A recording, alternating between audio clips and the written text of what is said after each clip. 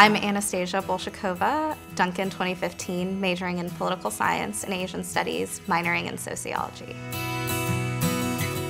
My dad was one of the first 3 foreign exchange students here from, at the time it was still the Soviet Union. Once my dad found out he kind of was going to be here, he invited my mom to come stay with him, and she was a student at Moscow State at the time.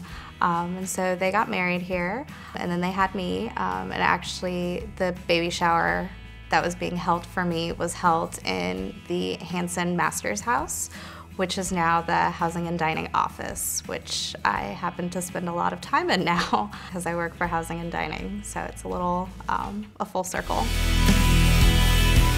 So when I got to Rice, I definitely knew I wanted to be in political science because I want to go into some kind of international relations since I enjoy Russia so much and I enjoy the way states and countries interact. And then I took a Soci 101 class my first semester and decided I needed to be a Soci major or minor. So now I'm a minor, and it's actually really cool because I got to take a class with Dr. Kleinberg, who actually taught my dad 20 years ago. And then I also got into Asian studies somehow along the way. One of my professors just said, hey, you've taken a lot of classes about Asia, you're basically a major, and I looked it up and I am an Asian studies major. So just a little bit to the side, yeah.